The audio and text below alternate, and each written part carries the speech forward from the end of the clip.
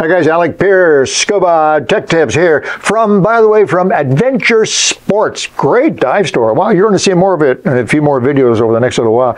Beautiful dive store here in Newmarket, Ontario. It's owned and operated by Jody, a good friend of mine for many, many years. This is a fin. Now, I'm going to guess, since you're watching this channel, you're a diver. And I'm going to guess that since you're a diver, you recognize this as a fin. I didn't have to tell you this is the fin.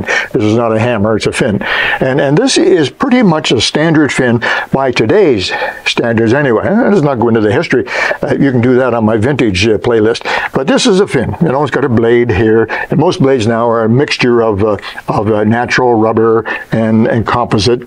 It's a big word for plastic. And they have a boot on this end, and they have a strap to hold it on. And this, of course, is a scuba fin, or what might be called a strap fin, or maybe a boot fin, whatever you want to call it. What it means is that there's a big pocket here, much too big for your foot. That's because you put on a wetsuit boot. And you put on a wetsuit boot while you're diving here up north or down south. Because a wetsuit boot, the wetsuit boot is there for protection, to protect you. To protect you from the environment and protect you from the fin. Because this is not a toy, listen. Yeah, this is, so you put your foot in there with the boot, strap goes up like so, and now they have these fantastic quick adjustables. We didn't have those in the 60s, trust me. And they're just fantastic. That's about as common, normal a fin as you can get. I want to show you some interesting newer style fins. I have trouble actually believing after all these years, I started diving in 1958, after all these years, they are still making new fins. Crazy. Now most of the changes, as I've said to you guys before, in scuba gear generally, there's not really much that's new. But there are new materials, new designs, new production methods, colors. We never had colors. If you like black, you could be a diver. If you didn't like black and all, you couldn't. Anyway, so I can't believe they still improve on fins, but they do. Let me show you a couple more fins. These are the fins that I use. These actually are not my fins. These are Kevin's, you know, from the color. But anyway, these are the fins that I use. These came out probably 10, maybe 15 years ago. This is the Scuba Pro Sea-Wing Nova. Sea-Wing Nova. Now, first of all, what's different about it? Well, first of all, 100% synthetic, super, super lightweight. Now, I know I've heard this story before from some of you guys, in fact, that, oh, I got a heavy fin, a big heavy fin. Well, that's great. If you're young and you have strong legs and you want to use up your air finning, perfect, go for it. These are super light. They're very, very nice. They also have a couple of nice features. They have a bend in the middle to keep the angle just right. You know, everything. They've done they spend a lot of money. Scuba Pro does that. They spend a lot of money on research and design, and so that's how it shows. The foot pocket is a great design. It's one of the few foot pockets that actually fits really, really well, and has a couple of other features that some fin manufacturers don't think about. A hole right here. Now I'm telling you that hole is there so you can put a nail in your garage wall and hang them up. That's the practical use. And that hole is nothing to do with efficiency. What's that hole for? Right, Kevin. These are his fins, so he knows. When you put your rubber boot in here, it jams in, particularly after you've been finning, because every time you fin, it pushes your foot in farther. I hope I don't have to explain that to you. And so the rubber boot is jammed in there, and at the end of the dive, you have a heck of a time getting it out because of the suction. So they put a hole in there, pop.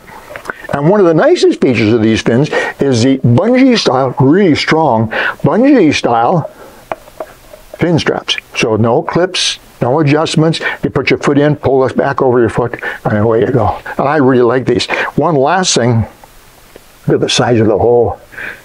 Some of them have a little wee finger hole. You can barely get your little finger in. If you have gloves on, forget it. Totally useless.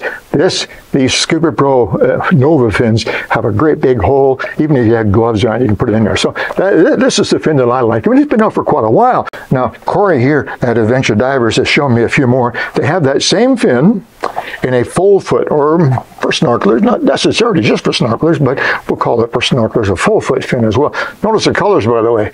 Yeah, they're pretty neat. Now, there are two more fins from Scuba Pro that are similar. This is called the Traveler, here it is here. This is the Traveler fin. And Corey explained to me what the difference is between these fins and those fins and these fins. And some of the explanations were clear, and I understood them. Some of them were a little bit not such big differences, you know. I think it's a lot of sales hype. The Scuba Pro decided they needed a new fin, so they made this one. But apparently it's a great fin for traveling. It's super lightweight. They actually show on their advertisements how to pack these into their own special backpack and put it in. But all the same features are there. Pretty much the same type of strap and so on. So there's another similar fin that you can get. And then here's another one. This is called the Go Sport, or a sport fin. Summer design, and this one is very similar to the Travel, but it has skegs. Yeah, skegs on here to direct the water backwards and to help you when you turn and so on. So this actually, these little skegs go on there, and they're bolted on from the back so they can be replaced and moved around. So if you like something a little innovative, a little different than your friends, when I started diving, everybody had black frog feet, duck feet, sorry, black duck feet, or they had rocket fins. That was it. There were two types of fins, one or the other. Yeah. So this is kind of, if you want something different, get these with the little skegs. Now everybody's going to say, if you know anything about boating, skegs are on the bottom. They're not supposed to be on the top. Well, hold on a minute. When you're finning, the skegs are on the bottom. Anyway, I'm not going to get into that with you, because the reason I'm here is not to show you those fins, it's to show you these fins. Yeah, look at that. That's a nice fin. I like it. I like it for a couple of reasons. First of all, it's black. Yeah, when I started diving, if you didn't like black, you couldn't scuba dive. Everything was black. It usually came in black with a two-tone, with the second color was also black, and it had black trim.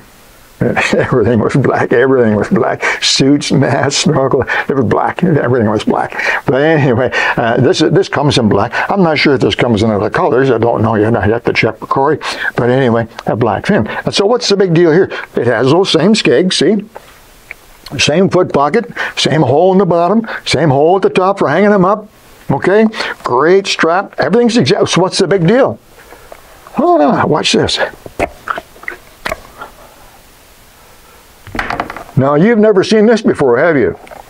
Bladeless fins. Aha! Bladeless fins from Scuba Pro. Think about it. There's a lot, not a lot, but there are several reasons why this detachable blade might be a neat feature. First of all, let me tell you that this is not new. The idea is not new. This is a brand new design from Scuba Pro, and I think it's fantastic. When I saw that, I said, Corey, and it's great. It's great. It's not new.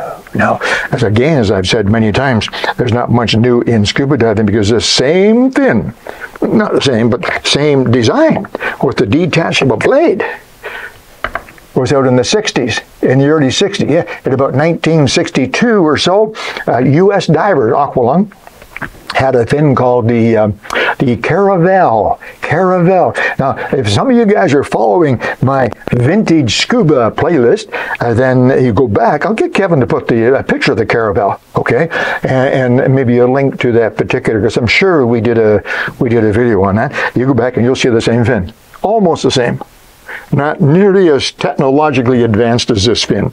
So why would you want detachable blades? Well, if you wanted to, Kevin could take these blades off and go to the local dive store and get pink ones. I don't know if there's different colors or not, but anyway, the point is that you can take these apart. Why were they sold popular? I don't know if they're popular or not. We'll find out in time. How were they sold? What was the merchandising? Travel, space.